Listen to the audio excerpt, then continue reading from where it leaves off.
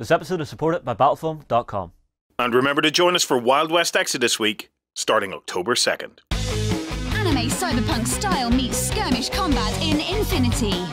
Experience 8 high-tech factions and fight to control the human sphere at the Infinity Hub on beastofwar.com.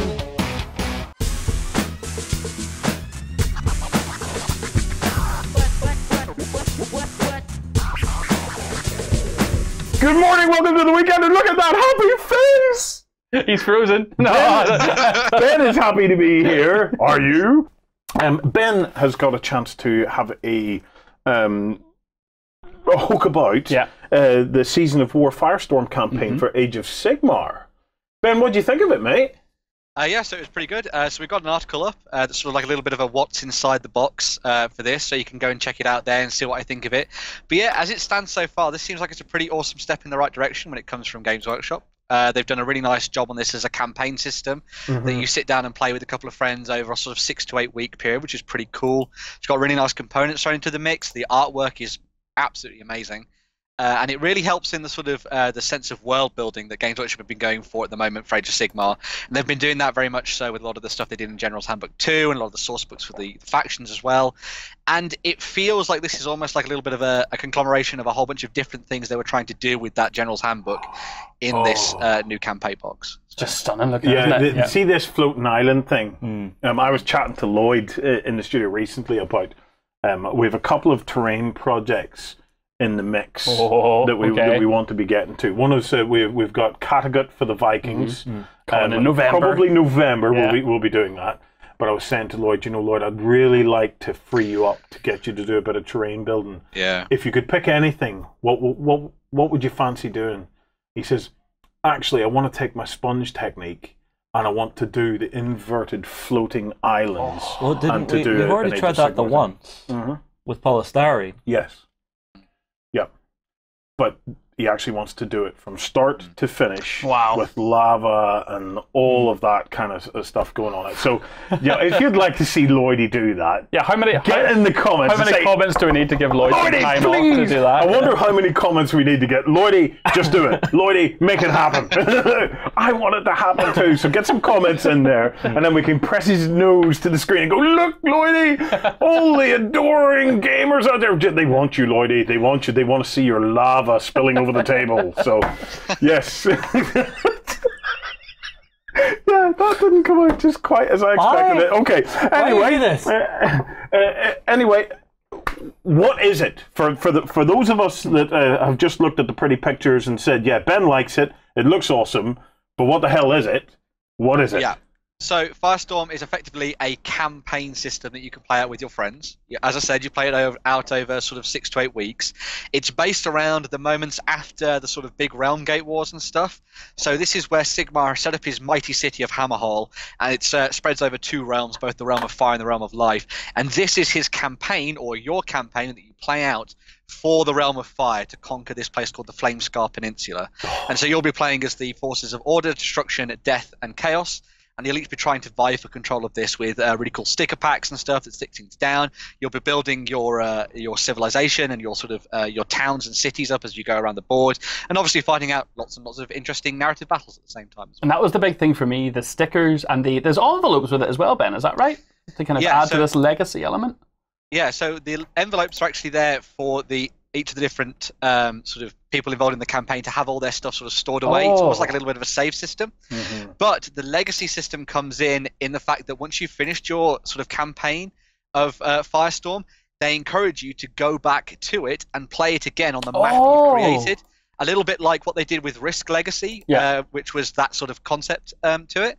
So yeah, that's the kind of thing. So you come back and you fight for the realm of Flamescar Plateau over again, which I thought was pretty cool. But so this is not a one-trick pony. You can it is like a legacy system, but you can do it over and over again, and they actually encourage that. That's really cool, actually. And one of the big things as well is those stickers, they actually are sort of peel-offable. So once you put them on the board, you can move them around.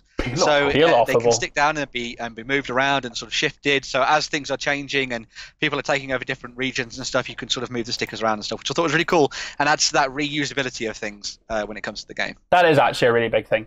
Because I was really concerned, not concerned, I was excited, but also concerned that once you'd used it once, that would be it done. And I kind of 6-week or 6 kind of battle long campaign. I was like, really? But the fact that you can reuse it, redo it, go back in, take it off, you're what? I'm such a flippin' man child. What? Because at the moment he mentioned stickers, I was sold. I'm just thinking, I'm as bad as my kids. It's just, there's stickers? What? There's stickers? And then when I saw the stickers, I was going, no, but see, they are really cool stickers. If you were in my campaign, I would wreck you, because you have to play a battle before you get your allocation of stickers. Oh, no. If you don't play a battle, you can't have your little stickers for that part of the campaign. Stickers, no. man. I have each envelope separated out with your reward for each battle that you play. Are we going to try and get a game of it in, Ben, so as we can get, can you gather up some other, what do you call a Birmingham dude? What are you guys called over there? Brummies. Can you get some Brummies together and give us the Brummie take? I know that we're looking to get some of the community members who do some stuff for us to hopefully get hold of it, have a couple of games. Oh, you've got this in hand, have you? So hopefully maybe get a bit of a battle report, bit of a summary of what the guys thought as and a bit of an overview of what their campaign is like. So we'll hopefully bring that in the next few weeks. Awesome. Cool. Awesome. Right, next up, Wolsung Bootcamp winners, the competition. But before we get to that, I have an important announcement to make. Okay. My buddy, Bob Cocaine, was telling me about his mate Kevin. And his exact words to me is, Kevin is a cheap ass git who hasn't joined Backstage yet, but has to.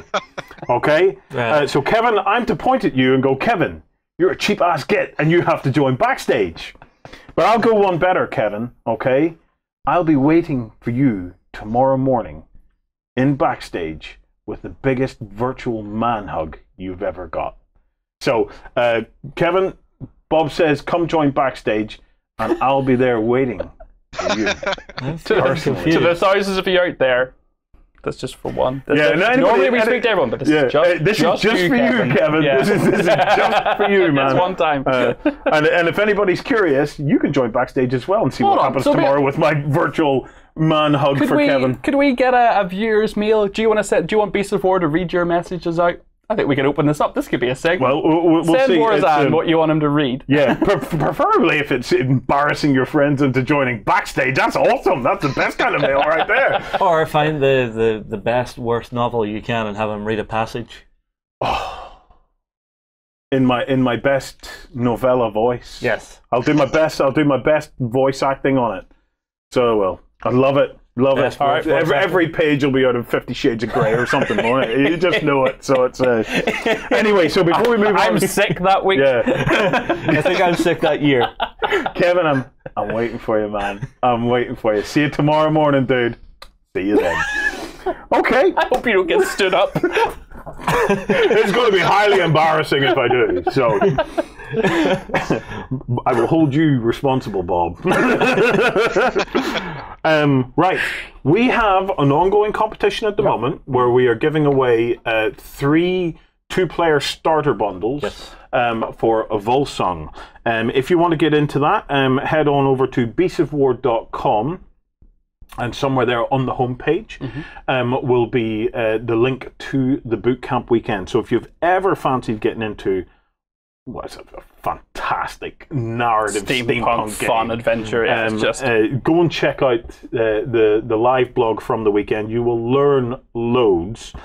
Drop your sprinkling of comments in there, and then next week we'll be announcing the 3 winners from the Friday blog, the Saturday blog, and the Sunday blog. So if you want to stick your name in each one and let us know what you're thinking about the game, please do. Yeah, and then what's in each bundle is 2 1-player starter sets of your choice, the rules, the dice, and the cards you need to play. Yeah, you'll love it. Okay, next up, Hobby God bag winner. Right, so we do this thing called Hobby Night Live. The whole purpose of Hobby Night Live, if you haven't joined us, is it's a live event that we do approximately once a month. And the whole thing is to be there for one another to get in and do some hobby. And that hobby could be anything. We've seen a big variation. Yeah, and the more varied it is, the better. It could be. Don't even go there, man. I actually got the most lovely message from that guy, apologising for breaking you. Well, that's good, because it probably came in after I sent him a message apologising for being broken. They broke me. So yes, we do terrain pieces, we do minis, we do big scale, we do small scale, we do every different game type you can imagine. Do you know what I would like to? I'd like to get in the mix. For some of you guys out there who are just into your meta, if you want to design an army list, and you would like for us to have a quick chat about an army list, or a scenario, or a story, yeah. You know, the whole purpose of Hobby Night Live is it's a kick-off point. It happens on a Friday night.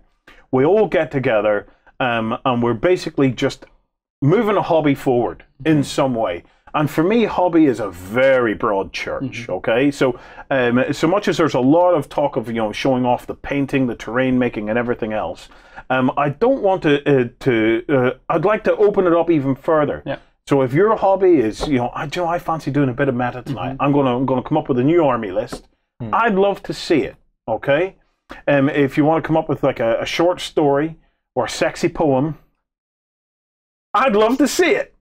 I'm not so sure. And for many of us, you might find that your hobby is just having a chat with all of the people in the various chat rooms that we aggregate on the Hobby Night Live. So, but the most important thing of Hobby Night Live is the hobby god, and the hobby god is picked. He or she is picked a couple of weeks later because you get started, you get fired up on Hobby Night Live, but then you just keep going, and this is it. We're going to announce our latest hobby god. And the key thing is that blog, it continues, it goes, it grows. It doesn't just start that night, or that weekend. It goes on for weeks, and we then review it later on. So we like to see the growing. Warren's all about the growth. He's all about the. This is the hobby god bag. No one gets a hobby god bag unless they are a true hobby god. This is just awesome. Look at that there. Hold up the hobby god bag. Show reverence, boys, to the hobby god. Oh. So, Ben, talk us through who is this week's hobby god. Okay, so the hobby god from the last show, I decided to give it to Yanis1004 for his amazing-looking Victrix Roman Regiment. Now, Yanis has been actually working on this for quite a few Hobby Night Lives, which I thought was really cool, and it's almost been this continuing project. Regiments, and it looks absolutely stunning. And now I'm a big fan of these kind of Romans anyway, but to actually see these properly all painted up nicely in a really nice regimental fashion with amazing basing as well at the same time was just superb, and they look absolutely amazing, and congratulations, dude. So yeah. Very cool. Oh, they are beautiful. Just look at the shield work. But what I specifically love about this, look at the very, very elegantly done weathering at the bottom of the shields. Yeah. That's the little touch that brings this into Hobby God bag territory for me, because it's even the little bits of scars and damage that each individual shield has. Yeah. It's all individualized. The other thing is the basing. Okay, that's where for me. Yeah. This is where I need my buddy Calidors from the What Are You Painting Now thread, because Calidors he's a basing genius himself. Okay, but I think he'll agree with me if I point out on this particular basing, it's the rock and it's the proximity of the grass tufts to the rock. Because it's where you would expect to find grass tufts, where there's a little bit of shade and a little bit of extra moisture that's trapped, and that's where you would expect to find that little bit of growth. You'll always find a bit more tufty growth where it's moist, and that just about nails it right there. Isn't that fantastic? This is what you and me noticed whenever we were across in the south of France, was the difference in the actual ground. I mean, you walk out into a field here, it's just a sheet of green. South of France, it's all just very arid and tiny little bits of grass. There's no big wide surfaces of tuft at all. It is tiny tufts. Exactly. So, but it's a hotter climate. It's a hotter climate, so that kind of thing is what you would expect. Yeah. But perfect. Love it. Absolutely love it. Janice. Hobby God bag is on its way to you, Janice. Actually, it reminds me of probably Yanis, not Janice. Sorry, Yanis. Pardon me. Okay. Thank you for pulling me up on that one, Justin. I've had a few people say that you constantly pronounce their names wrong. Yes, I butcher everybody's name. It's what I do. He's consistent, though. If he starts getting some names right, then that's going to screw the whole thing up. He has to get them all wrong. Okay. You're going to breed jealousy within the community now. Okay, I'm sorry. So, right. Thanks, Dustin. Anyway, I was watching a very interesting thing recently, which was about gladiators. Right. Because whenever Warren says that sentence, I'll talk to you guys directly. I've been watching an interesting thing. You just don't know. You just don't know. I was watching a thing about sort of 5 really famous gladiators, okay? Lightning, Wolf. Yeah, I can't remember any of their fucking names. But they do have names. I just don't remember any of their names. But there was one dude, okay, and he defeated 200 wild animals in one day, right? Where are these bunnies? No, Hold on. no. These dudes, Justin, were terrifying, right? I mean, like, there was one gladiator. I'm so annoyed I don't remember their names. I will call him Maximus. Maximus went into the gladiatorial ring as a newbie, right? And went up against Maximus was also a free man, okay, which was highly unusual for the gladiatorial fighters. So, but he went in as a free man. They suspect he maybe came out of the army or something like that, and just wanted to be a gladiator. Was he perhaps a former general, this Maximus? No. Most of the gladiators by this point, or at this point, were all kind of slaves, and they were fighting. And if they could win this wooden sword, which granted them their freemanship, to be free. There was one gladiator. He was a Syrian, okay, and the Syrians at that point were considered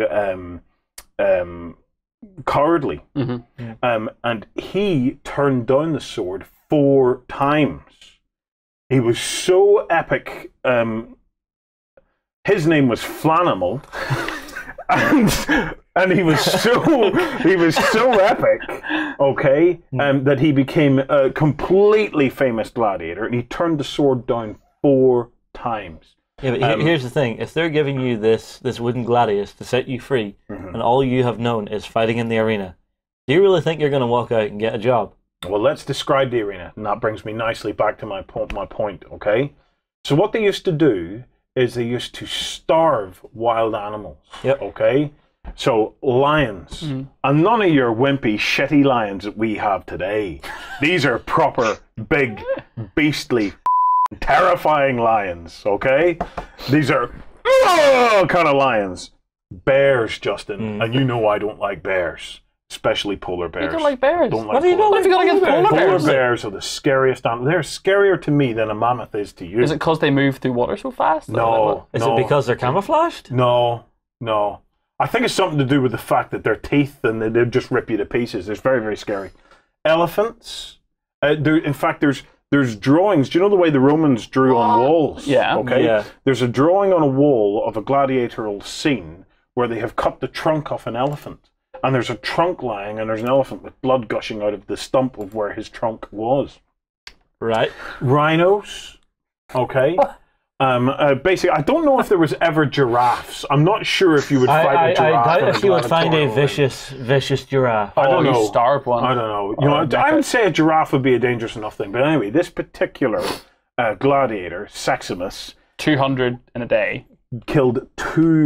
defeated 200 wild, starving animals. In 8 an hour? Right. Isn't that incredible? Now, let me put this into perspective, okay? There was a lion that was released that killed 100 gladiators in a day. Well, he clearly didn't fight that lion. Because that lion would have destroyed him. At the start of the next day while it was still tired. Well, he was called Biggest Bollocksus, that lion. So it's... So what's the point here? I'm completely lost. Why are you lost? The point is that there was some famous gladiators. Right. So. I'm lost. Are you lost? We were on Romans, and then I just saying I saw something interesting about. So what we need is lost the plot. 201 Spartacus was volunteers. also a very famous gladiator, so he was a real one as well. They were all real, but that name Spartacus is real. I'm not sure about Flanimus and Biggest Bollocksus and stuff like that. That might not be accurate. It might just be scrawled in a Roman bathroom somewhere. But they are real people. I'm just not sure about the names. Okay, that's the only bit that wasn't true, and may not have been true in all of that. Well, there's one thing for you. Romans, whenever they were out and about, loved their graffiti. Yes. You go to any ancient site where Rome sort of conquered or had a garrison there, you will find that the locals will have graffitied their names on pretty much anything and everything they could lay a knife to. This is entirely off topic. It's probably going to get cut from the show. But did they graffiti lots of willies on the walls? So, did I hear that right? I don't remember. Ben is nodding. Ben, tell me. Ben knows about this. I'm glad one of us knows about this. They did do that, Ben, didn't they? Yeah, so they would have done it as sort of like rude graffiti, and then sometimes actually a lot of Roman soldiers would draw phalluses on their shields as well, as sort of like a sort of mocking to the enemy as well. So there you go. How do you draw a phallusis? Well, a phallusis is some kind of dodgy argument, isn't it? No, fallacy. Oh, right. Oh, okay. Although, That would distract your enemy if you're like thrusting your shield into Just wait, man. I've got a straw man on the front of my shield. Although I do remember there was a stone find that a Roman slinger would have used. A Roman swinger? Slinger. Oh, slinger. Sorry, yes. And what they had carved on it was essentially what said, "Take that." So as in they lumped that at you and going, "Take that." Had it written Take on that stone. been around that long? Yeah, they must have been in the Colosseum. You know, this was in between the animal slaughter, isn't it? They embrace him like he's one of their own. Next up, take that, and then Saxon fighting wild. Ben, it's that time! What's going on in the world? Yeah, so we're going to kick off the news with some stuff out of Parabellum War Games. Yep. Now, we've been teasing a few sort of bits and pieces for these guys over the last couple of weeks or so, but they've actually come around to showing off some of the renders for some of the models that are going to be part of Conquest, which is their game that they're bringing out around, or they're showing off at least, at Essenspiel this year. So, the first thing we're going to be showing off is actually some of the renders for the Spire Archers. Now, both these and the Brutes we're going to see in a second are from like a clone-style faction in the game. Yeah. They're called the Spire, and they effectively bred a lot of these creatures and sort of chemically changed them and magically changed them for a lot of like sport and stuff. But now things are hitting up in terms of the battles and things at the same time. They're taking them out onto the field. And so, for example, you've got these clones here that are these archers done in a very sort of Asian style that are like the perfect shots, the most agile and graceful of their kind. Do you know what I think is so interesting about this mini? And I don't know if this is a weird observation for me, but the 3 arms in the lower. Because usually you see a lot of 4 arms, you see a lot of doubling of things, but it's very rare you see 2. And that lower around the perfect archer, that is how you would... I'm struggling to think of an asymmetric creature or model. I'm really struggling. Unless it's a big gangly demon thing, but even then they're quite... Even in actual nature, things are generally symmetrical. Yeah. They will mirror the sides. So it's one of the first things that struck me about this. And the big long thing at the back there, Ben, is that the quiver? Is that Careful now. Yes, yes, I see what you're talking about now, yes. Yeah, so that's the quiver. Yeah. So the one arm would then load the arrows into the bow, while the other one pulls the arrow back and shoots it. So yeah, it's pretty cool. It's almost like they've done this thing, as I said, like they've got the perfect archer brought to life in these. So yeah, I really like that. But you know what I also like? I love the artwork that these guys are coming out with. Yeah, the artwork is just incredible. Yeah, look at the finesse in that. It's very. Yeah, the whole imagery of the perfect archer, I think they've captured it really well. Yeah, but it does have the feel of a Japanese style archer with that really long bow. Yes. Yeah. So, and then the other one that they showed off is actually the Brute drones from the Spire as well. And these are clones that have been done in a slightly different way. While you've got the agile and sort of graceful nature of the archers, these Spire Brutes are effectively bred simply to become living battering rams on the battlefield. So they're pumped full of chemicals and all sorts of different things, and then encased and sort of locked inside this armor that causes ongoing and incredible pain. And they basically just go mental on the battlefield, destroying things, ripping things apart, smashing into things, destroying troops or whatever. And they've actually been sort of dropping a few hints as to sort of like the background thing and stuff at the same time. So one of the things about these guys is they're actually controlled by what are called ferromancers, who are kind of like the sort of controllers of these guys, and they're the only ones that can guide their berserk fury as they go around destroying people on the battlefield. Is it to do with pheromones? Are they guided by scent? Is that why they're called ferromancers? Yeah. Oh, that's interesting. Yeah. Do you know what that has smackings of? Insect synapse on the Tyranids. It's one of the things I've always loved and always detested about the Tyranid army is the whole concept of synapse. And I've always wondered about synapse having a bit of a pheromone kind of a thing. But that is really interesting. So these are big horrible dudes that are encased in the most painful armor ever, and then That does not look comfortable. unleashed. What I absolutely love is like the detail, for example, of putting the circle, the holes in the blades to maybe lighten them and make them more vicious. And also, I can envision this thing putting them both together and like charging with the two forward. But I can also envision him spinning around like a berserker, like a whirlwind, slicing stuff in half. It looks like a bread to kill machine, which I'm so on board with. Yeah. Although the weapons do look battle worn, the guitars. Nice.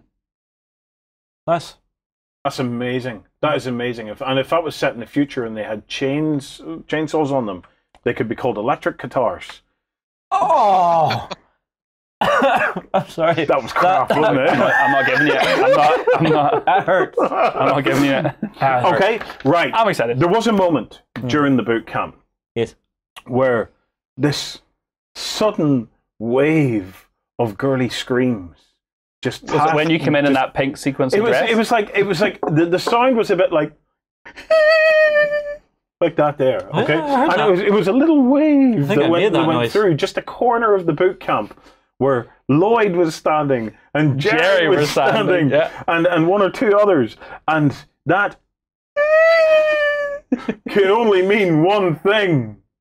Saga 2, man! Ben, what do we know about it? Okay, so yeah, Studio Tomahawk showed off a little bit of a teaser of what's coming in 2018. So it's still a little way to go, but they're going to be working on Saga 2nd Edition. It's going to be a new rulebook that will contain rules and sort of factions from the ancient times, medieval, dark ages, and they're also throwing in a lot of fantasy as well into the mix, which I thought was pretty awesome. So yeah, they're going to be dealing with all of these. They're going to be battle boards and all sorts of different things for that, we assume, going forward. But as well as that, they've also going to be working on what they're going to be calling the Book of Battles as well. And this will be a supplementary tome that will go alongside it, and it will provide you with scenarios and extra special rules as well. Maybe this is where we're going to see a lot more of the focus towards specific eras of fighting. So we'll have some more sort of in-depth rules for medieval combat and Dark Age fighting. But the thing that really excites me is the idea of doing some awesome stuff with fantasy, because I love the idea of doing what everyone has talked about for a long time, like Beowulf and things like that. And so yeah, it'd be really cool to see how this comes together over the next couple of months. Is really nice in that picture. Actually, I'm a huge fan of it. I'd like to see. Yeah, I very much like to see that. Do we know who does the werewolf mini, Ben? As far as I can tell from the comments, that werewolf is actually one of the ones from Mantic Games. So I think it's actually one of theirs. So yeah. Okay. Yeah. A Beowulf scenario would be fabulous. Yeah. So, because I think we have, in fact, I'm almost sure we haven't built it yet. It's going to be part of the Kattegat table. Yeah, we have a Viking hall. We have a huge kind of Viking hall, which would be like the hall that the Grendel, the Grendel attacked. So imagine we could get a great big ass Grendel figure. Yeah. Okay. And then have our Viking warband in there, and have Beowulf himself, and recreate that slaughter that took place inside the drinking hall. That sounds epic. Could be cool. I think that'll be awesome. Right. In other big news, for any of you guys that love Firefly, Just had his birthday. yeah, you too. there's a very special and limited edition pre-order going on. Time sensitive. Yeah, this is time sensitive. Only runs to September 28th, okay? And it's for the Brigands and Browncoats. Ben, fill us in. Yeah, so this is the game that was shown off at Gen Con from the guys at Gale Force 9. This is the Firefly Adventures game where you'll be playing as the crew from that amazing TV show. And you'll be going out and doing, not quests, but missions and stuff on the tabletop with some really cool looking miniatures. But the big thing for this is the pre-order period that we talked about there. So yes, this one goes until September 28th. And if you pre-order using their special sign-up thing on their web store, which you can go and follow in the show notes below, you can go over there and get yourself some awesome looking resin terrain, and also the Naked Mal model as well, which is the one that was only available at Gen Con before this, which is pretty cool. Oh, right. So all of these extras are included for anybody that signs up during the pre-order period. Yes. And also, you should also join the Facebook page or the Facebook group as well if you get a chance. So let's get a link in there. Yeah, so they wanted to stress this was done in celebration almost of the Facebook group and the community they built it behind it, but you don't have to sign up to the Facebook group in order to qualify for the pre-order. Yeah, that's something they have to definitely stress. So you okay. do that. So So yeah, if you like the game and you like the look of this, and you want to get in on the pre-order, you can easily just go and get it from the Gale Force 9 web store. Okay. Yeah, but if you are going to jump in on that pre-order, why would you not want to jump into the Facebook group to Because stay up to date? some people don't like Facebook. Really? Well, okay. Yeah, there are still some people out there. Fair enough. And every day I'm this close to joining them. So it's like... Shut down the account. So, yeah, it's if you're into it in a big way, go ahead, join that Facebook group because you'll get all the latest updates and stuff like that. Yeah. Otherwise, head across and grab yourself a naked Mal. And we will keep him and his clippers away, so you will be safe. They've done him in a very decent pose. Okay, we have a really, really interesting article series. This one's been worked on now for a long time. So it's about the Saratoga. So this is to do with the American Revolution. Yeah. It also covers the Battle of Oriskany, which is great, and it's written by Oriskany. So to try and fill us in, to give us some background to this, before we go off and read the article, we managed to catch up with Oriskany and get his take on it. Fight for the Iron Kingdoms as a warcaster. Take control of the mighty jacks, arcane devices, and dark sorceries to bring the fight to the War Machine Hub on beastsofwar.com. A world of hideous nightmares awaits in Kingdom Death Monster. Fight to survive or fade into darkness at the Kingdom Death Hub at beastsofwar.com. Hello everybody, Az here, joined today by Justin and Jim. We are here today to chat a little bit about the 240th anniversary of what we call the Saratoga Battles or the Saratoga Campaign. Jim is actually in the middle of bringing out 5 more articles to basically kind of cover everything you can really expect to see and how that's going to work on the tabletop. So we've invited Jim on again to have a bit of chat to him about some of the history, about how the whole thing played out, and what we might do if we want to kind of replicate that on the table. All right, I'll tell you what, can I give Jim the first question? Absolutely here? can. All right, so Jim, the first thing we need to know in these article series is, can you give us a brief overview of exactly what Saratoga was, what the project's going to be doing, and what we're going to be expecting to see in the article series? Okay, well, like Az was saying, September and October mark the 240th anniversary of the Battles of Saratoga. So, you know, with all the Team Yankee and Dunkirk and Midway and Six-Day War content that we've been coming out with lately over the last few months, we wanted to take a little bit of a step back from that and try out a different period of history. Black Powder is always a big favorite, with Napoleonics, American Civil War, English Civil War. So with these anniversaries coming up, I thought it would be a great idea to try some American Revolution, or American War of Independence, as some prefer, to try to come out with some content in that period instead.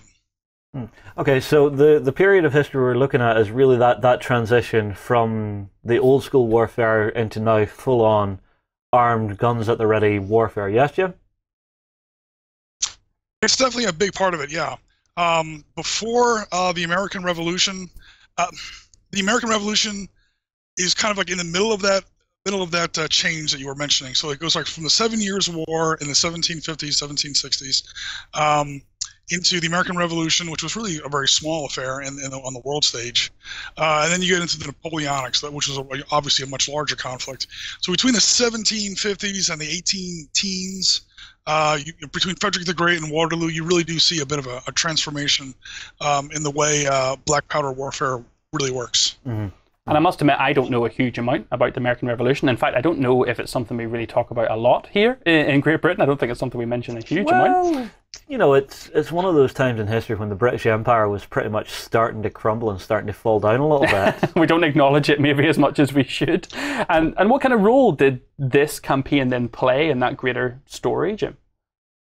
Well, honestly, Saratoga and the campaign in which it takes place, the whole Saratoga campaign, this really is the turning point of the American Revolution. This is the Revolution Stalingrad, or El Alamein. It's Great Britain's first big defeat in the American Revolution. There had been some setbacks before, little battles like Trenton and Princeton in 1776, early 1777. But this was going to be, really the big one. So here in the U.S., it's really kind of a big deal. You know, we named aircraft carriers after this battle. It's really a watershed in our early history. And to be quite frank, and in all honesty to all my friends in the UK, as an American, when you win this few battles, I mean, we lost like 90% of the battles in the American Revolution. Wow. When you once in a while do manage to win one, tend to make, a big. It makes sense that you would make a big deal out of it if you were losing 90%. Yeah. Hooray! We won one! You finally won one, thank God. Yeah. So the Saratoga campaign, I'm wondering what it's about. In broad strokes, what exactly happens during Saratoga? Okay, well, like most wars, the American Revolution has theaters. There's a northern, southern, and central theater. So far, I've been mostly in the center. Where Saratoga takes place is definitely in the northern theater. So there's no Washington up here. There's no Howe, nor Cornwallis, Henry Clinton, none of the big famous generals that people usually tend to associate with the American Revolution. And there's none of the, classic continental blue versus British redcoat, the red British regulars kind of linear battles up here. It's really a different kind of warfare.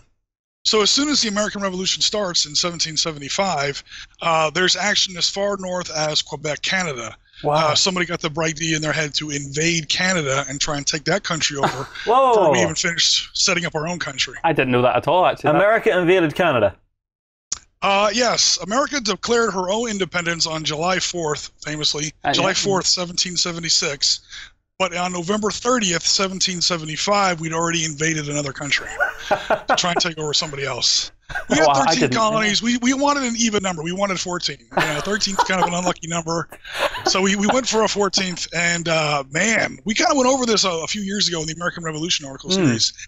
It came that close. I mean, there almost is one North American country right now. From Key West to Barrow, Alaska is almost one big red, white, and blue. That is not something I was aware of at all, actually. That is absolutely crazy. I have to wonder who sat down and thought, this is a fantastic idea. Let's invade north, where it's colder. That would be the Massachusetts Committee of Safety. You got to remember, in the American Revolution, we tend to think today of, there's Canada, there's the United States, there's Mexico, there's countries in the Caribbean, and, all these, areas of land that are sharply divided by these well-defined borders. In this century, it's just British America. It's like this big mass of colonies. And where exactly America was going to be, the United States, even for people in the United States, people who were trying to set up the country at the time, where it was going to include probably parts of the Caribbean, Florida, which was owned by Spain, then by Britain, then by Spain again. Of course, there was big parts of Canada that had been owned by the French, then the British one in the 7 Years' War, and now the Americans almost took it away from the British again. And it's very fluid. It's very, there aren't really any clear borders out here. Even some of the states, the original 13 colonies, the borders aren't clearly defined. So it sounds crazy today, and it was a bit of a long shot, but we almost pulled it off. All right. And when it comes to these specific periods, this happened, these two battles over the period of the 2 months you mentioned, September, October. What was sort of the key pinnacle points of the battles then? What were the key points over the 2 months? And with the warfare, you mentioned no borders, so I assume things like rivers, roads, the terrain is going to have a big effect on that. Yeah, especially rivers and lakes.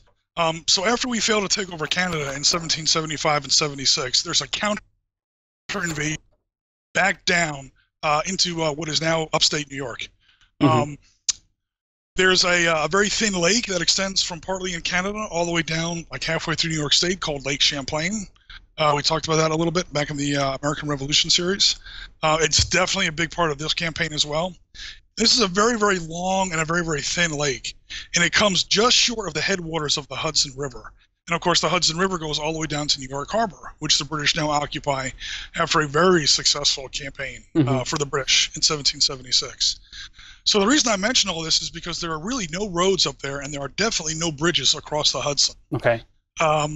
So if you're the British and you have a navy, and of course the Americans really don't, if you're able to come down from Canada via Lake Champlain, make that little hop over to the top of the Hudson River, the headwaters of the Hudson, and then sail down the Hudson, you now own a nearly unbroken string of water from basically southern Canada all the way down to New York Harbor. Wow. And that cuts off a lot of the colonies to the east. That cuts off, especially the really, really troublesome ones. That cuts off Connecticut, Rhode Island, Massachusetts especially, New Hampshire. These are the really hardcore, die-hard rebel colonies. This is pretty much where the rebellion started. A lot of the other states, Pennsylvania was another big one, but a lot of the other states, New Jersey, definitely South Carolina, North Carolina, they were rebelling along with all the others, the other 13 colonies, but they weren't nearly as into it. And if you could cut off like this hotbed of rebellion from everybody else, kind of beat it up and grind it down while leaving the rest of them to kind of watch what was happening, they're going to be like, you know what, we're not really that into it anymore. So that was part of the British strategy. Cut off this hotbed of the rebellion via these waterways, and then, split the American colonies in half, reduce the part that's really causing all the trouble, and then the rest will probably, throw in the towel. And now, if I understand this right, at this time in American history, the colonies hadn't expanded into the rest of America yet. It was all down on that eastern coast, yeah? Oh, absolutely. Like they call the 13 colonies, for a reason. There's only 13. There's only 13 states. Some of the states at these battles, specifically in the Saratoga campaign, some of the states in which the battles take place aren't even states yet. They're really parts of other states. They haven't really, like we were talking earlier about borders. One of our first battles, the Battle of Hubbardton, takes place in what is now Vermont. There really wasn't a Vermont back then. It was, they were still calling it the Hampshire Grants. It was still part of New Hampshire. So obviously, I mean, don't want to give away spoilers as such, but what kind of battle... I don't want to know what happened in the American Revolution. I don't know that. But whenever it comes to your article series, Jim, like what battles are you going to be focusing on? Like what can the readers kind of expect to see as we kind of explore this? Okay, well, it's 5-part article series, and we're focusing on one specific engagement per part of the article series. So our first one is the Battle of Hubbardton. That's a great little delaying action. It's one of my. It's definitely an interesting battle.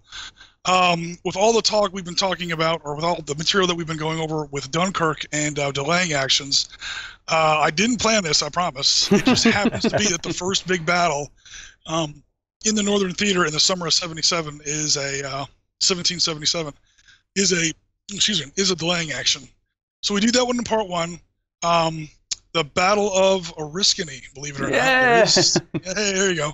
Well, I'm pretty sure everyone, if you don't know at this point, Jim's name on beastsofwar.com is Oriskany. Yeah, I'm wondering, did he take the name from the battle, or has he crowbarred his name in for the battle in this? Is this an actual historical battle? Battle of Oriskany definitely happened. Okay. The Battle of Oriskany happens August 6th, 1777. It's part of the fighting for Fort Stanwix, a little bit further west in New York State. It's definitely a bloodbath. Any chance we could get you to reenact it, Jim? Get you and the family together in the house, do a Battle of Oriskany enacted by Oriskany? We did it in 20 millimeter. That's about as close as I want to get to this one. It's funny because one of the British commander, or actually he's an American, the American commander for the Crown. Got to remember, a lot of Americans fought for both sides in this war. The British, the Crown commander for this battle, his name was Sir John Johnson. Oh, wow. No relation. It's just a common name. But yeah, there's definitely the Battle of Oriskany. We do that in part two.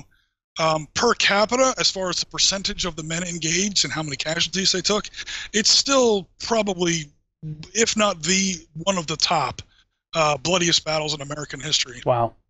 A small battle, but almost everybody who went into it got at least wounded. Oh my goodness! It was really it was a nasty one. Wow. Part three, we do the Battle of Bennington, which features what history likes to call as the Hessians, which is kind of a misnomer. These are German regiments that were rented or leased or contracted. Right. I'm not sure what word you want to use. From various provinces in what is today Germany, Hesse, Brunswick, Prussia, Bavaria. They would do this is after the 7 Years' War, when these German provinces had a great army. That's really about all they had. They were also in a lot of financial trouble. They had just come through the 7 Years' War. So and lords would do in Germany or in what is now Germany, would rent out their regiments to other kings. So the Hessians, again, that's not really the right term for it. That's just what history calls them, because they didn't all come from Hesse.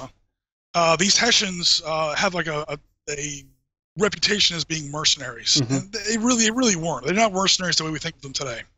Anyway, John Burgoyne's army, that's the British overall commander. He is using a great deal of these Hessian soldiers, and that's where they get mixed up in one of the big battles, the Battle of Bennington.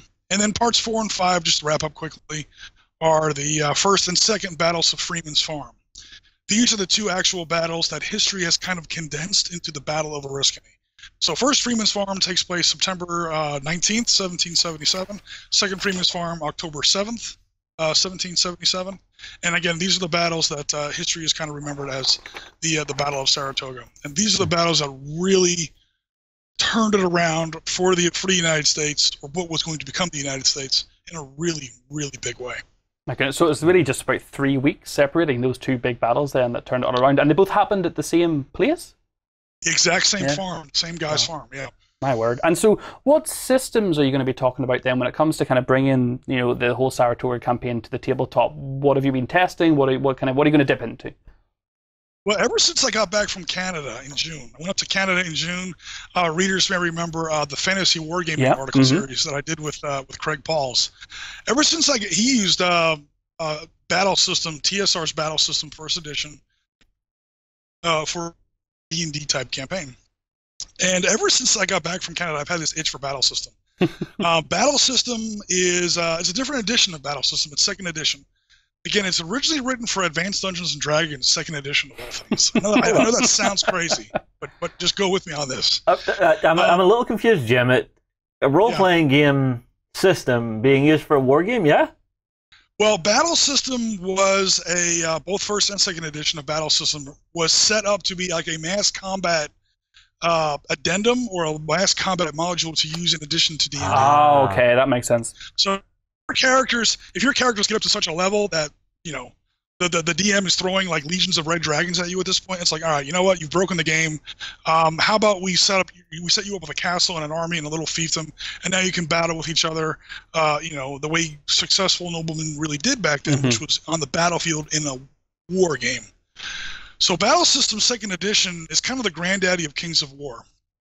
It's slightly more intense or realistic, if that's the word you want to use. A few more rules, but if you've played Kings of War, you would recognize most of Battle System anyway. Okay. So we've seen plenty of demo games with Justin in the Conquering Kings of War series, which I always do watch, by the way.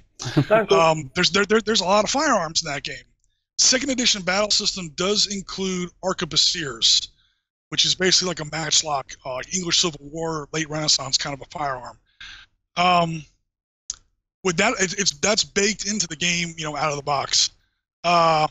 So for the American Revolution, we're talking about flintlocks instead of matchlocks. It's basically a different kind of musket that fires a little faster than a matchlock. It's a little bit more safe. So with just a very little bit of tweaking, believe it or not, a game originally written for Advanced Dungeons & Dragons does work for the American Revolution just fine. We've had a lot of games so far. That's me and my friend Alex Ross on the website. Oh, okay. So far, he's been playing the British mostly. He's really anxious to try out his Prussians. I should say his Hessians, his Brunswickers, his Hessians. He's really anxious to try them out when we do the Battle of Bennington. I almost don't want to tell him that the Germans lose that battle very, very badly. Oh, you're such a nice guy, Jim.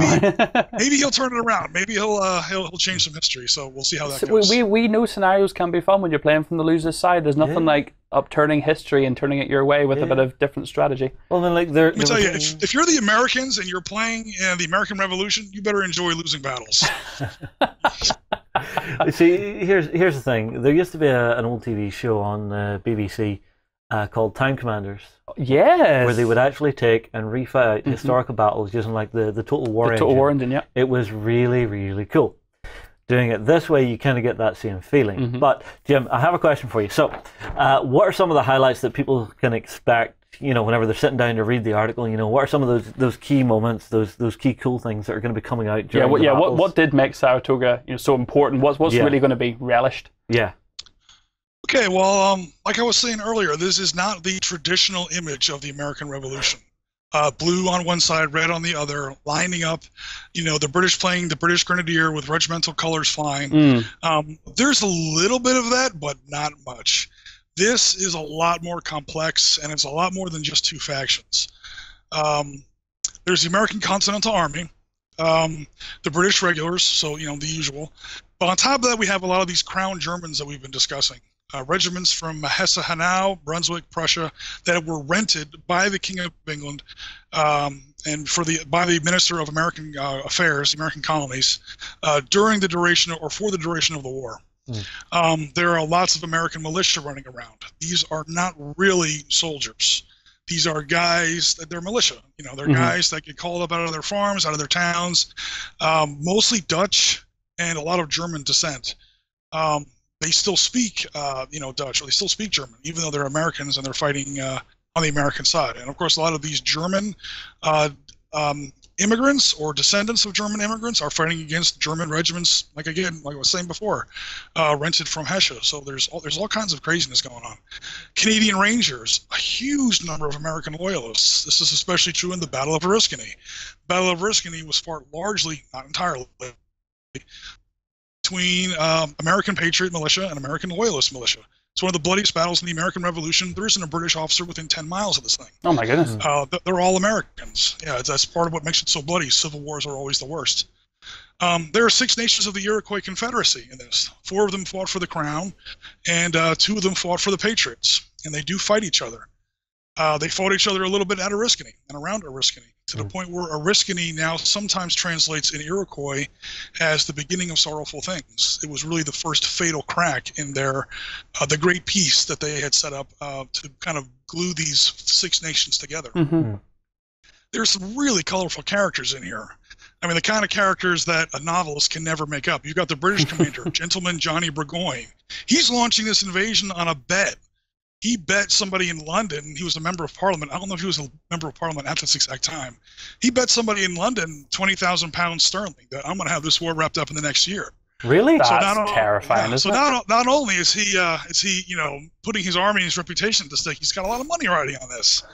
We've got Benedict Arnold. Everyone knows Benedict Arnold as the greatest traitor in American history. This is back when he was a badass hero.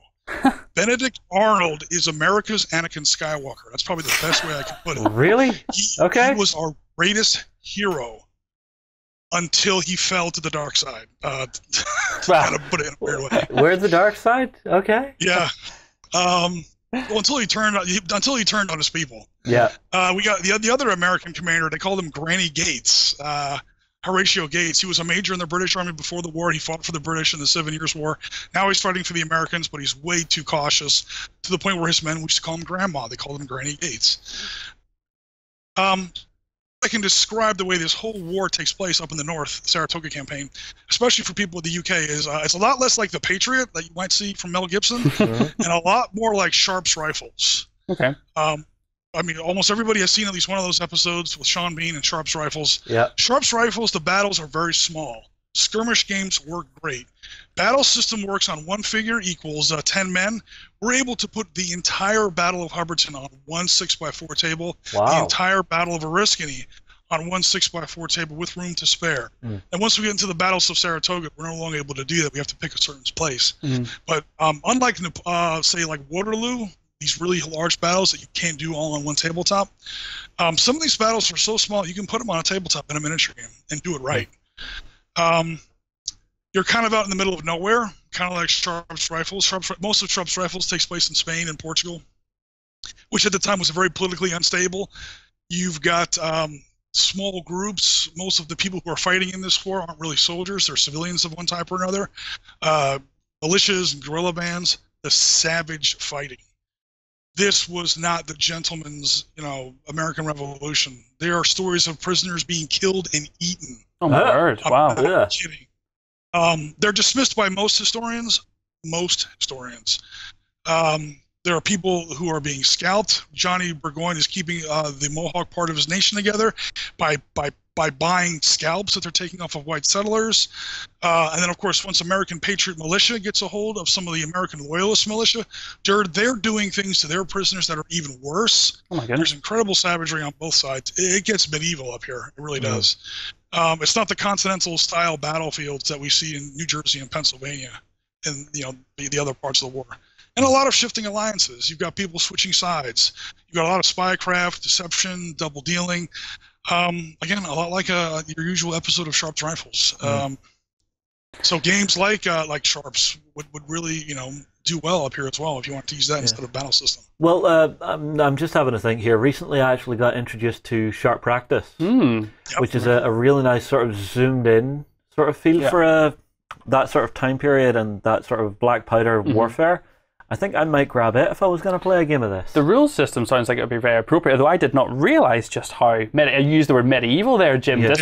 This did not sound like rank and file organised much. This sounded like definitely a bit more chaotic and a bit more gritty. This is the thing. Well, the terrain up there is so dense. This is woods with no roads. And when I say woods, I mean like...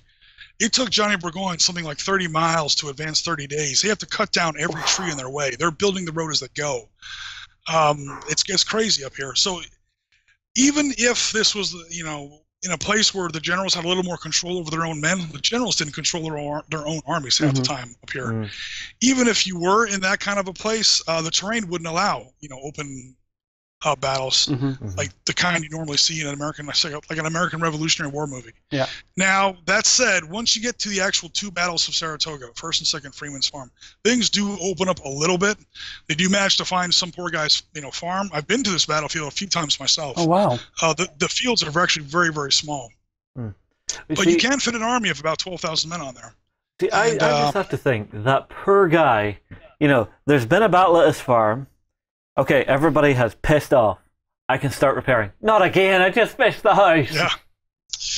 So, it was pretty rough. McBride's farm, Freeman's farm, there's the Coulter's farm. There's like 4 or 5 farms, but Freeman's farm was in the middle of it twice. And from what you're saying there, Jim, it sounds like they had to utilize those small areas of open space to try and actually have full-on clashes that weren't guerrilla warfare. It sounded like it was just natural they would come to these small bits of open ground. Yeah, it's kind of near the river. So, again, the river is that invasion route because there's no road. So any kind of open ground near the river is the place where you're going to try and set up your army. So almost no cavalry up here that I know of. The British really only had 2 regiments of cavalry in the entire American Revolution, and neither of them were up here. And the Americans couldn't afford it because we were broke at the time. And so there's not really that much cavalry up here. Artillery, there's a little bit of artillery. Again, it's very tough to maneuver artillery through this kind of terrain. And the Americans couldn't afford it. What little artillery the Americans did have, they lost at one of their forts, Fort Ticonderoga. And then once it gets to the actual battles of Freeman's Farm, the British try to set up their artillery. They find out that American riflemen can shoot further than the British cannons. Oh, wow. So... yeah, what happens is the British artillery crews try to set up their 6-pounders and their 12-pounders, and they're just getting mowed down by these American riflemen that are hiding in the tree line for 3, 4, sometimes even more, 100 yards away, 300 or 400 yards away. So artillery becomes almost useless. To try and stand there next to a gun with that big sponge and operate a cannon is suicide because obviously you're going to get shot at first. Do you happen to know, Jim, like the rifles that the Americans were using to kind of reach that kind of range? Were they made in America? Were they buying them in? Was that coming from France? How did that? Do you have any history on that? Yeah, they were definitely made in America. They were civilian hunting weapons. Wow. And they did have some. They have again, a musket is a smooth bore weapon. As we see in Sharp's rifles. And if you ever played paintball, you're basically firing a round ball out of a smoothbore weapon, and a paintball is just small enough or slow enough where you can see it travel, and it goes like a corkscrew. You fire a paint, you have no idea where that thing's going. This is what a musket does. This is why they lined up in those blocks that look so ridiculous to us today. That's the only way to get any kind of decent firepower. Is to get like 1,000 guys together in a tight block, have them all fire at once, and out of those 1,000 guys, maybe 10 of them will hit something. My goodness. I'm actually not making that up. The hit rates are like 1 to 100, 1 to 300 at some of the battles. The American rifle had a spiral groove, like almost all firearms do today, that puts an aerodynamic spin on the barrel. I'm sorry, on the bullet as it leaves the barrel. The loading rates on this weapon are a lot longer. As bad as it is to fire a musket, maybe you can get off 3 shots a minute if you have a lot of practice. The American rifle, it's sometimes like 1 shot per minute. My word. Because you're used to shooting at deer that don't fight back. Yeah. You can take your time. Also, the American rifle can't take the bayonet. One of the very, very few historically accurate parts of the television series Turn is they have a scene where they're training guys to fire with the Brown Bess musket, and the drill sergeant is telling them, you do not have a gun. You have a spear that shoots. Yeah. And and you would basically fire your one shot, and then you would fight the rest of the battle with your bayonet. My goodness. And our rule set that we're using for battle system definitely does reflect that. As Alex's armies are marching towards me, I'm just mowing them down with my riflemen, and even my regular muskets. But then once he gets close enough where he can mount an infantry charge with the British Grenadiers and their fixed bayonet, you start running because you're not stopping them. Oh my goodness, that's crazy, and that's really just opened the whole my mind wide open there. This seems so different to what my very limited preconception of the American Revolution is being. So you mentioned obviously this was a big turning point, Jim. Obviously this is where the British had one of their first major defeats. So in the grand scheme of things, I know the articles are going to cover this in detail, but just what kind of happened after? What kind of made this so impactful? Yeah, the reason why Saratoga is such a turning point is. Again, spoilers, the British do lose these battles. Burgoyne does get trapped and isn't eventually forced to surrender his whole army. So again, it's almost like a little miniature Stalingrad. This is huge because it's the first British army to be lost in the American Revolution. The British had gotten some bloody noses here and there previously, but they were tiny little battles. Battle of Trenton was like 1,000 guys. Battle of Princeton may have even been smaller. But this is the first time they lost a big battle that cost them thousands of people. Mostly as prisoners, and it's not like we killed all these people. But it was their first big loss, like holy crap, we just lost an entire army. Now the reason this was important, on top of the regular collateral damage, is that in Paris we have our ambassador Ben Franklin. He's the guy on our $100 bill. And he's been trying to get French aid for the American cause since 1776, maybe even earlier than that. Because there's just no way America can defeat Great Britain in those days. Yeah. It's not even a mouse versus an elephant kind of an analogy. It's a mouse versus a herd of elephants. There's just no way it's going to happen. But if we can get France into the war on our side, we might have a shot. So every time Ben Franklin and John Adams was over there with him and everything else are talking to these French ministers, they can't even get a meeting with the French king, Louis XVI. They can't even get a meeting with the French king, let alone, hey, can we borrow an army? Do you have a navy laying around that you're not using? A few $1 billion worth of, munitions and support and supplies. But Saratoga finally turns it around. Saratoga proves that America is a credible cause, and France at last signs the deal. They enter the war in March of 1778. So Saratoga takes place in September, October of 77. It takes 3 months for that news to get over to Paris because they didn't have, email in those days. And then finally, Ben Franklin was able to get an audience with the king. By March of 78, it's really a short period of time when you think about it. By March of 78, France is in the war. Spain will soon follow, and even after that, the Netherlands get mixed up in this thing, all against Great Britain. Wow. So for Great Britain, what had been this little backwoods internal strife now becomes a global war, and not against a bunch of, country bumpkins out in the woods with their, squirrel rifles. These are against first-class enemies. People with navies, people with banks, people with armies, people with colonies of their own. And for America, victory actually becomes possible. This is Saratoga doesn't win the war for us, but it makes victory possible. And eventually we do win, and the United States is established. You can draw a direct beeline back to Saratoga. None of it is possible without Saratoga. Everything trust me, we're losing everywhere else. New Jersey, Pennsylvania. While Saratoga is going on, we lose our capital city. You guys take Philadelphia in October of 77. So you guys are really kicking the crap out of us until Saratoga. Saratoga makes it all possible. Everything that America has done since the 1800s, you can draw a line. World War I, World War II. If Saratoga hadn't happened, there would have been no Normandy. I mean, there would have been no America. It just wouldn't have happened. So that's part of what makes the battle so important. I never realized just how much could be drawn back to Saratoga. Well, if I remember correctly, at this time in history, Great Britain was pretty much at the height of its power. It had been fighting wars all over the place. Yeah. Great Britain was huge. Great Britain had just won, hands down, the 7 Years' War, along with their allies, the Prussians. The American Revolution gets started. all these other allies come into the American Revolution on the side of the Americans. Although we do win our small part of the American Revolution, the British win everything else. The British beat the French in India. They beat the Spanish in Gibraltar. They beat the hell out of the French all up and down the Caribbean. So a lot of what we will later talk about, the Victorian Empire, the real ascendant, peak of the British Empire, a lot of that comes ironically. The British lost the American colonies, but they won everything else. They won India from the French. The French and the British were kind of splitting India in those days. This sets up India as a British colony, and of course that's a huge part of what's going to become the Victorian Empire. Absolutely. Yeah. It also bankrupts France. France not only loses the war, sorry France, we know you came to help us out. They wound up picking up the check for that war, and it totally bankrupted. That draws a direct beeline to the French Revolution. That's the fall and decapitation of Louis the XVI, and that gives rise to Napoleon. So Napoleon doesn't happen without the American Revolution. And of course, when the British win that series of wars, there's 3 series of wars: 7 Years' War, the wars that kind of surround the American Revolution, and then the Napoleonic Wars.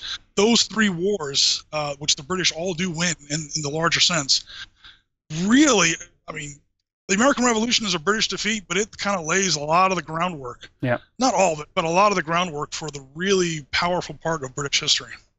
My word. Kind of like playing Risk on a global scale. This is just mind-blowing. Well, Jim, if it means anything, I'm very happy that we can sit here and talk to you about this openly now. And if you think, this is only 300 years ago, not even 300 years ago. And to think of the impact that this had is crazy. So, well, look, I am looking forward to all the articles, Jim. So again, guys out there will be 5 of these articles going through the entire campaign, all the things you can expect that Jim has just walked through. And all I can say is thank you so much, Jim, for coming on the show and putting the time and research in. It is, every time we sit down with you, it's eye-opening, and I can't wait to sit and go through them. Cool. Thanks very much. Okay. Well, look, guys, we're going to cut to a quick break here, and then we'll catch you in a moment. Hey, guys, this is Dallas from Privateer Press, and you're watching The Weekender on Beasts of War. Paint on. That was just a complete eye-opener for me. So getting to speak to Jim, and one of the big things I took away from that was just how those 2 weeks, with the 2 battles of Saratoga, really, that they kind of goalposted the whole thing, how that had a knock-on effect on the entire revolution, and actually the next kind of 200 years, because how those battles turned showed that the Americans could defeat the British, and it meant that the Americans could get support from France. It meant that Spain could get involved. It led on to just so much more, and the 2 weeks that Jim has chosen to write the articles on is just the starting point, but it goes into technical details that I was not aware of. Like, we spoke intimately in the interview about the use of muskets and how the British were winning 90% of the battles at that point, and this one period changed everything. So for me, it was just, I never realized just how important this period of time was in that revolution. And not to mention that just how inaccurate the musket fire was as to why they actually had to stand in those big blocks of men. Otherwise you weren't hitting anybody. For me, thinking about Napoleonics, you think about big ranks of men and just firing like that, but when we jumped to this, and Jim was able to give us so much light onto how much that was not possible in the forests and fields and the close guerrilla kind of warfare that happened, it's really nice to read. So there's a couple of articles out already on this, but there will be a couple more in the series coming on as well. So if you're enjoying them, keep reading, keep commenting, because it's really valuable stuff. Because of this, I've actually started. Sorry.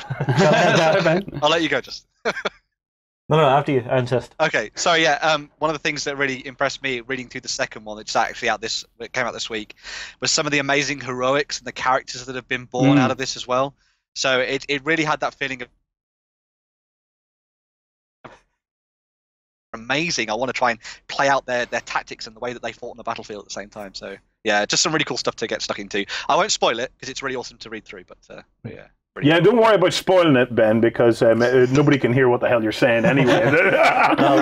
We're having internet issues, wouldn't you know? No, actually, because of this, I've actually started watching Turn on Amazon Prime, which is following the spy network that Washington set up. Now, I'm not sure if it's fact or fiction, but it's actually really interesting. It doesn't matter, Justin. To the likes of me and you, it's all the same to look thing. at that time period and see some of the things that were being done, to actually see battles taking place and actually seeing how they would have been laid out.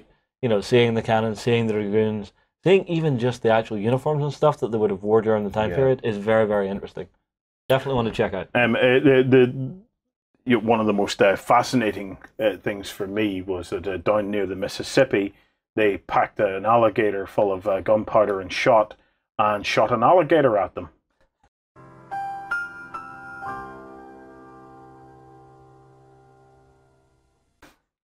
Right, moving on.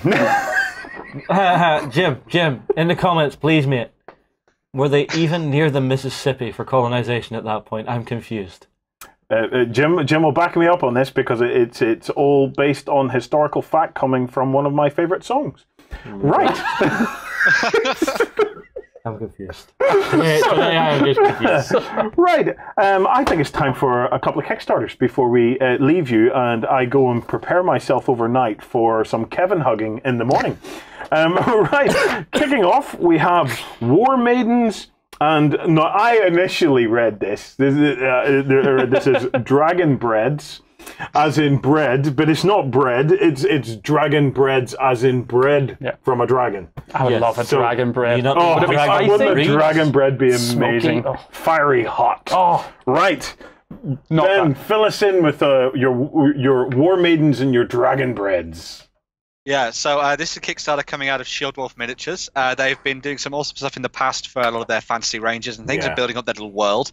And this is them looking to create a whole bunch of awesome new plastic kits for you to use in your fantasy and your sci-fi games. They're all sort of slanted towards the female model, so we've got a lot of really awesome looking shield maidens that can be used and sort of put together with guns as well as swords and shields. And you've also got a load of other options for you to use when you're building your armies as a whole, so you can go and pick up some of their existing monsters and things like that from the rest of their range, and sort of build up yourself an interesting new collection for whatever you might be playing at the moment in terms of the worlds of science fiction or fantasy. So So we're just having a look through some of the stretch goals and things here at the moment. So we've got the Sister of the Wolves, Raiding Party.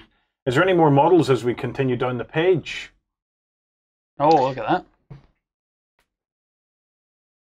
Yeah, it's a really interesting mix. This actually, the future tech with the old world kind of barbarian look. It's Ben, do both options come in the same box? Is that it? So like one box allows you to do either a sci-fi option or a fantasy option. Is that what? I think that is the case. Yeah. So it'll have pretty much everything in the same set, as far as I know. The thing for me that really got me here was why can't you just try this out and do something interesting in terms of the world of Warhammer 40,000? Like, I was thinking, why not do an awesome Shield Maiden Space Wolf? Hold up! There are tanks. Yeah, hold up now. we have just found some tanks. What are these about? Yeah, so there's some of the tanks that come as some of the sort of additional stretch goal and add-on option that you can use. And obviously, as you can see here, they're very much towards the sci-fi end of things, as you might imagine. Yeah. But yes, you can throw them into the mix as well and have them as your sort of heavy support on the tabletop as well. That looks like a Space Wolf. I like Predator. Yes. Now I'm getting this. Do you know what this is? This is an all-female Space Wolf army begging to be made, isn't it? How cool would that be?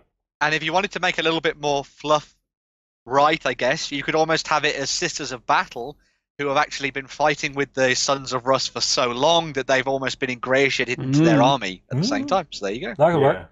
Hello, Warren. We've got something for you. What have you got? Bear. Oh! Bear. That's not a bear. That's a wolf, man. Chariot. That's got to be a massive bear. It's a wolf. Do you know what, Justin? I will. Bear wolf. It's a bear wolf. Look at it. Yeah. Oh, that's that. Do you know what that is? That's a replacement HQ model. Oh, no. For the Space Wolf flying chariot thing, I would put my who was it that flew around in that? Was it Grimnar? I'd put my female Grimnar onto the back of that with a pointy sword. So it's not Grimnar, it's Grimher? I don't care. I will come up with a name. But, oh, yes. Nice. Oh, yes. Oh, this makes this... More types of tanks? Nice. I'm scrolling through here. War Mammoth! There's a War Mammoth. Okay, everybody stop for a moment. Let's get the face. Okay. A war mammoth has to make it in as well. Yep. Oh, Ben, this is. I like it. This is. Do they have their own game yet, or is this something that they're working towards? They don't have their own game yet. They have their own sort of world that they're building effectively. Yeah. But a lot of the models that they create, they effectively do them in a sense to support what a lot of people call the Ninth Age, which is like a fan-made Warhammer Fantasy Battles system. So a lot of their sort of stuff that they create has been done in that flow. So sort of you can use it with pretty much whatever you have already in the likes of Kings of War and all sorts of things. So. Lower Yetis. Okay. This is interesting. Okay, so if you're interested in that, in doing your all-female kind of, I don't know, Daughters of Russ, wouldn't it be? That sounds cool. 16 days left on that one. Right, next one. There's been quite a bit of chatter about this. It is the everlasting wet palette. Right, Ben, talk us through it.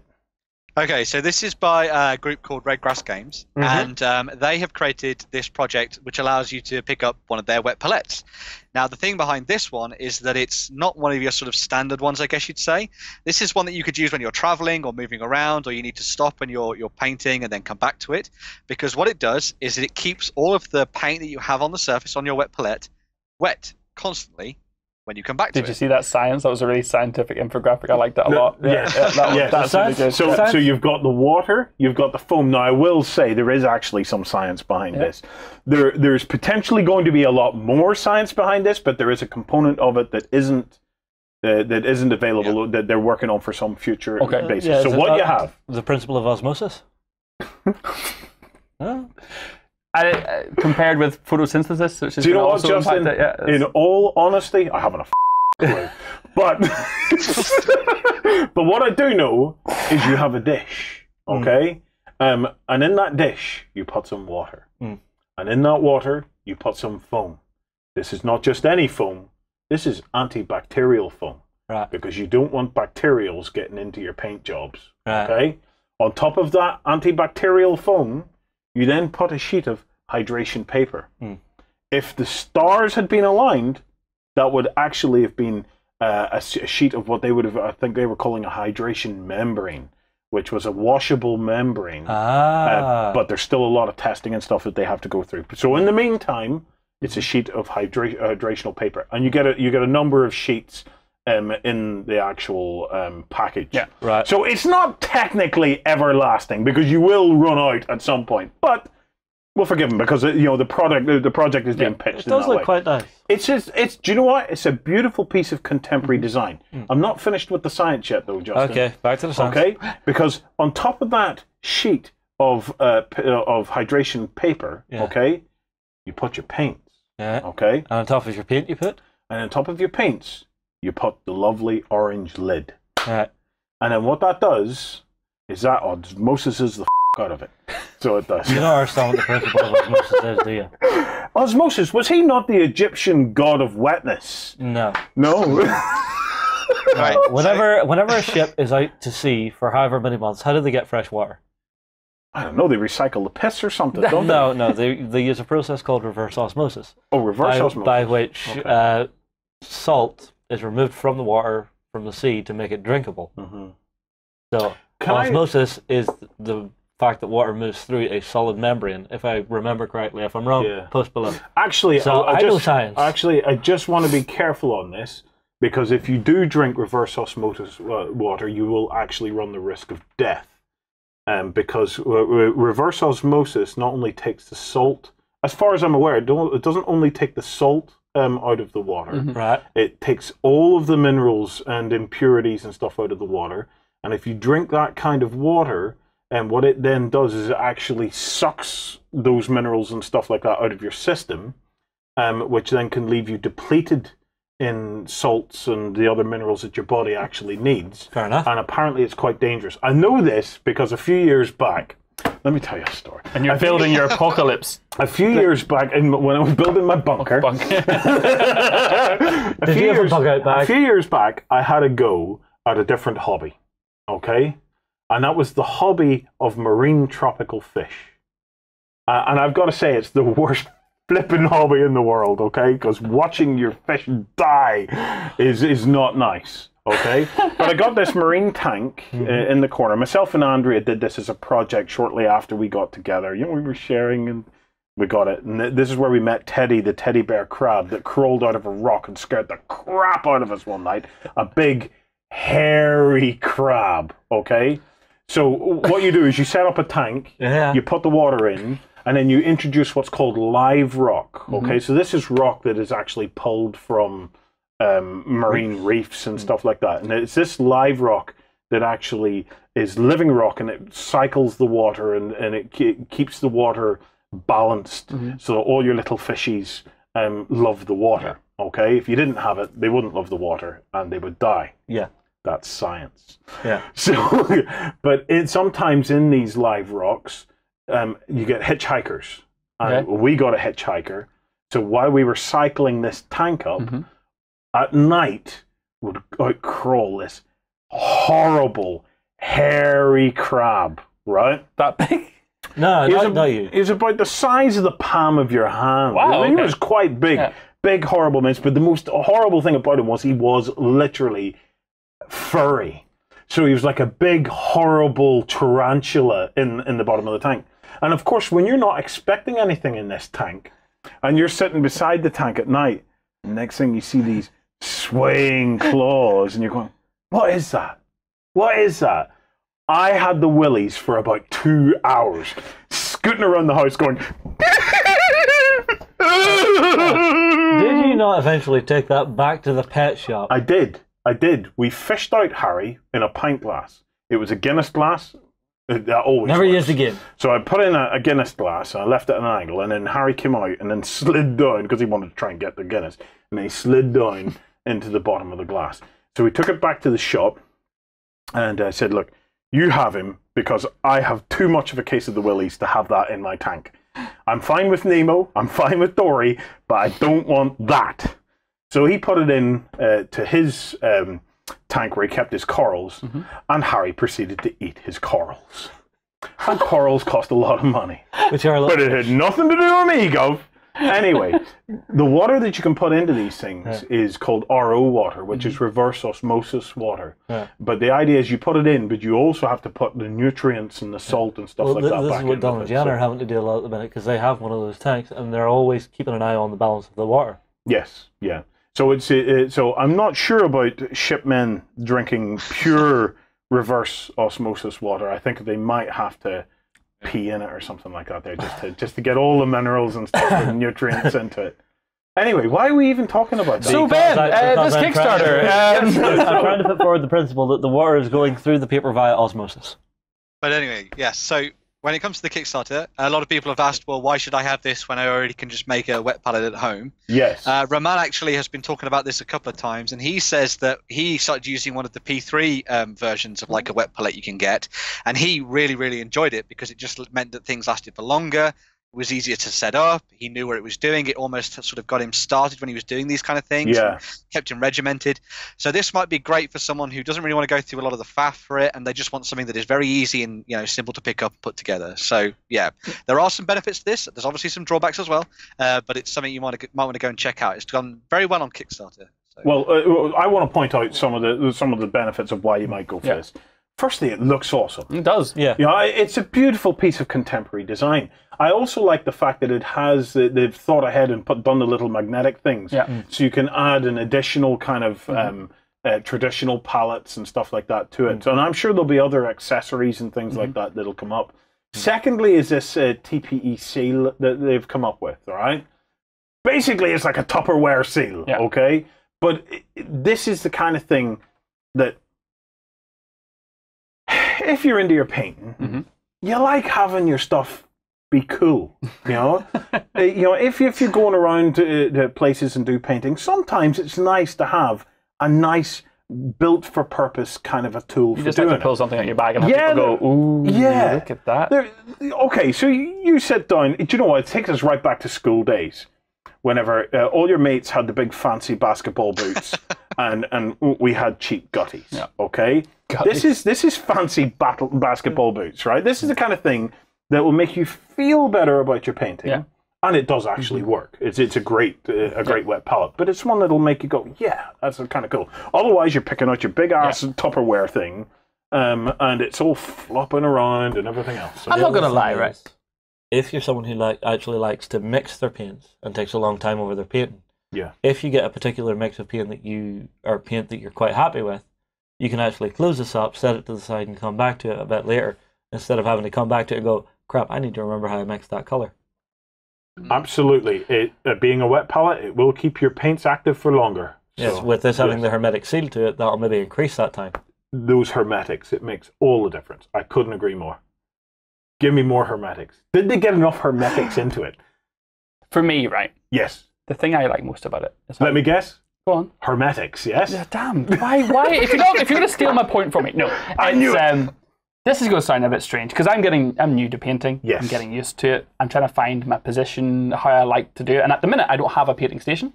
I only paint really in Hobby Night Live. Yes. And we paint with paper plates. Yes. Or dinner plates with a sponge and a wet palette on top and a sheet on top, which is okay. Yes. But if I wanted to go home and maybe paint on the sofa while watching something on TV, that would probably grip quite nicely on like the arm of a chair. And it's a plate. I actually like the fact that I could be in my room at my computer, maybe doing some painting, watch something at the desk, but then actually go, do you know what? I'm just going to take my painting station with me and put a little water in the little side tray if I need to, just to have a little bit, just to clean the brush off lightly, and sit on the sofa comfortably and do that. Or if I want to sit cross-legged on my bed, it's just for me, the design of it is actually the winner. We know what a wet palette is. Yes. No one's going to... Who is actually going to be like, I'm leaving the house and I'm away on a 6-hour journey. I'm going to moisten my palette so it doesn't dry out. Actually, hold on, correct myself. On the train, how good would that be? Yep. That would be great if you knew... There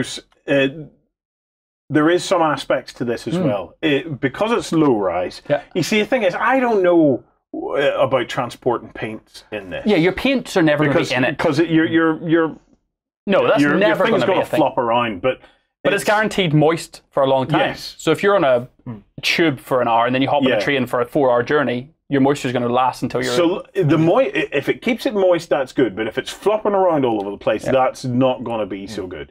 The other thing is you could use either end, right? And that's always a thing. So you could have double the amount of wetness. This? Yes, doing it like that. Twice the size, double the fun. Yep. Now up. This is the bit here, low rise. Because the other option, if you're looking something that's hermetically sealed, a Tupperware. Yeah. But Tupperware is going to be too high. Okay, the Tupperware is like a plastic lock and lock or something like that there.